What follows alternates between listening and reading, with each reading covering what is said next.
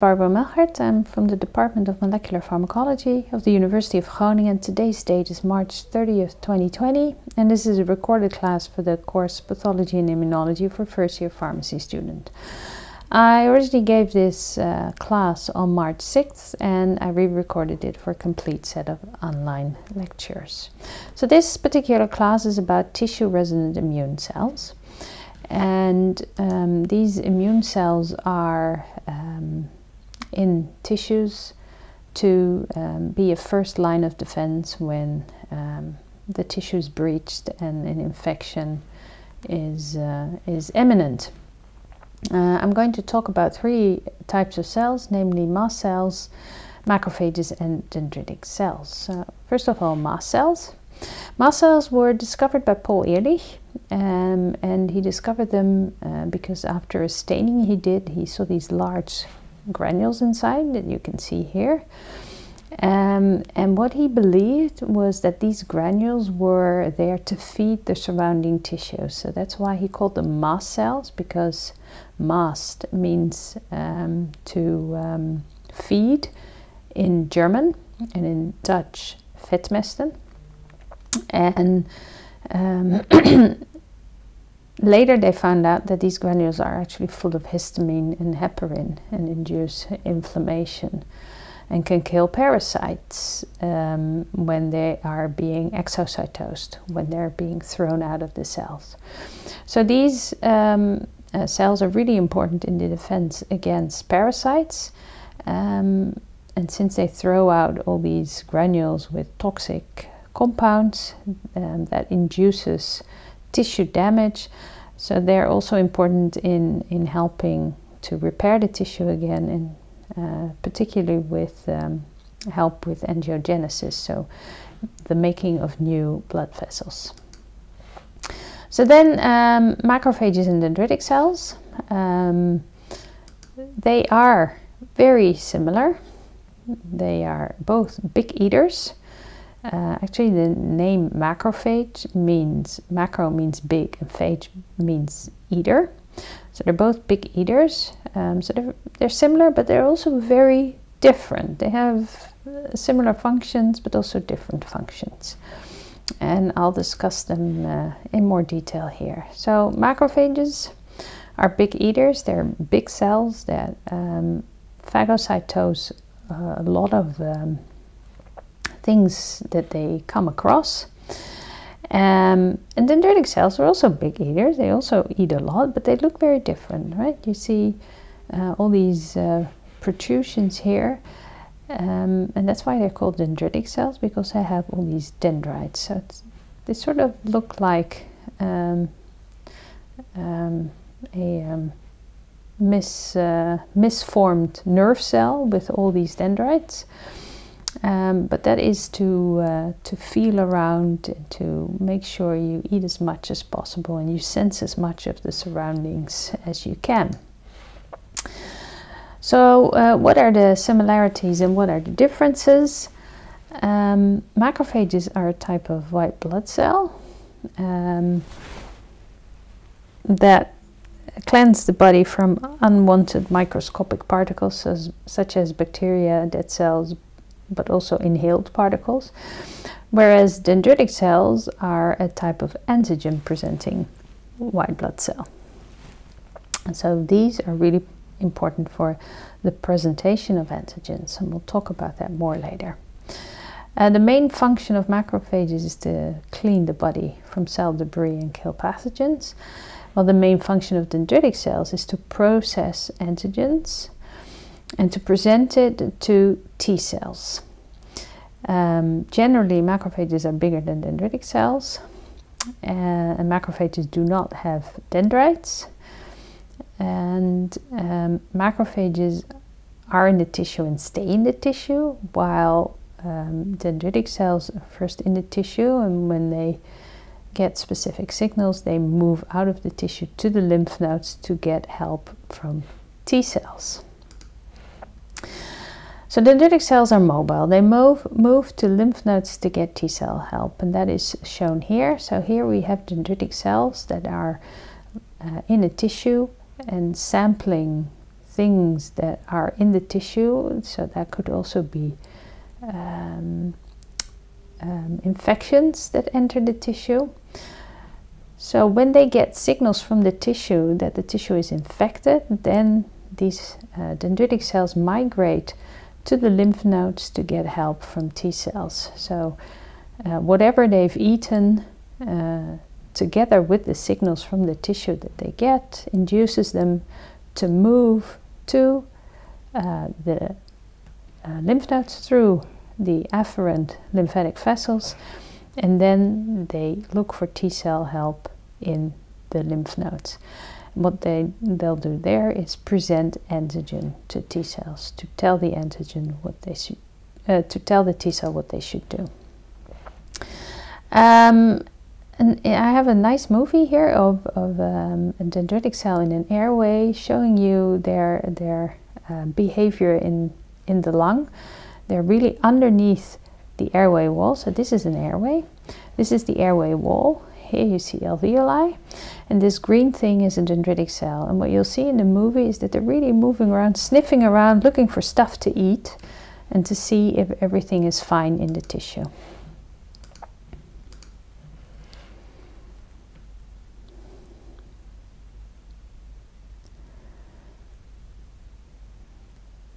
You really see it moving around, and sometimes even sticking a protrusion through the epithelial layer to see if there's something here in the airspace that needs sampling.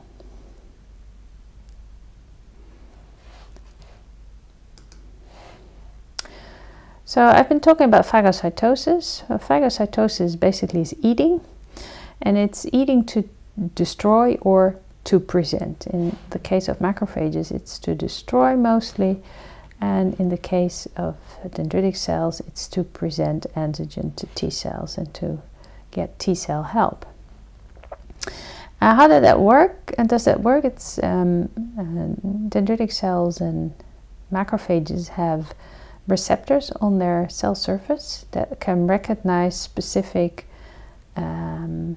patterns on pathogens. So when a pathogen binds to one of those pattern recognition receptors, PRR, then the cell membrane of the cell will try to engulf the pathogen, and that engulfment leads to the formation of a vesicle, which is called a phagosome. And this phagosome will fuse with a lysosome. A lysosome contains digestive enzymes and oxidants. And when these two fuse, it means that the pathogen will be digested and degraded and attacked by oxidants. And these antigenic fragments will either be reused, or in case of T cell help, presented to the T cells. So how do macrophages know what to eat? Well, they have these pattern recognition receptors, and here's the pathogen with the patterns that are being recognized. So when the pathogen binds, you get a clustering of the receptors, and that clustering induces an activation of the cytoskeleton within the cell, and then makes the cell move around the pathogen with the clustered receptors. So phagocytosis receptors that recognize specific patterns, so pattern recognition receptors, are complement protein receptors. So when something is coated with complement, it can be recognized by complement receptors and then taken up. But also specific microbial components like mannose-related proteins or other carbohydrates that are present on microorganisms can be recognized by mannose receptors that are present on macrophages and dendritic cells. Antibodies can be recognized through Fc receptors. Fc receptors recognize the tail of an antibody. So when something is coated with antibodies, Fc receptors get clustered and will induce phagocytosis. But there are also other cell components that are recognized, also components from your own body that are recognized by dendritic cells and macrophages that can lead to phagocytosis of those components. Here there's a summary of the different types of receptors that are used for phagocytosis and what they look like. A current research topic in my lab is the topic of microplastics in the lung. Of course, you've all heard about the plastic problem in the oceans. Well, it's not just a problem in the oceans, because these plastics degrade and become really small. They become microplastics, and they're not only present in water, but they're also in the air. For instance, the clothes we wear nowadays are made of polyester and nylon and all these artificial fibers that are basically plastic. And they shed fibers, and these are present in the air, and those microplastics you can breathe in. So these particles and fibers are things that are also recognized by macrophages and dendritic cells and can be taken up by these cells. For instance, here you can see a picture that we made of macrophages. So these are macrophages. The blue thing is a nucleus, and the green stuff around it is the cytoplasm. And this is a microplastic fiber. This is a macrophage that has eaten such a microplastic fiber, and you can see it increases enormously in size to accommodate this huge fiber. And here's a movie of macrophages that are trying to eat these fibers. So the fibers are red here, and these are the macrophages, and you can see that they really want to do something with these fibers. As you can see, they're sniffing around, and sometimes they even appear to be fighting over a fiber and trying to eat it. And this is around 980 minutes, and if you leave them longer, they can actually eat the fibers as well. So what is the goal of phagocytosis? It's to clear debris, cell debris, and to clear pathogens. And then when they've eaten the pathogens, is to kill the pathogens.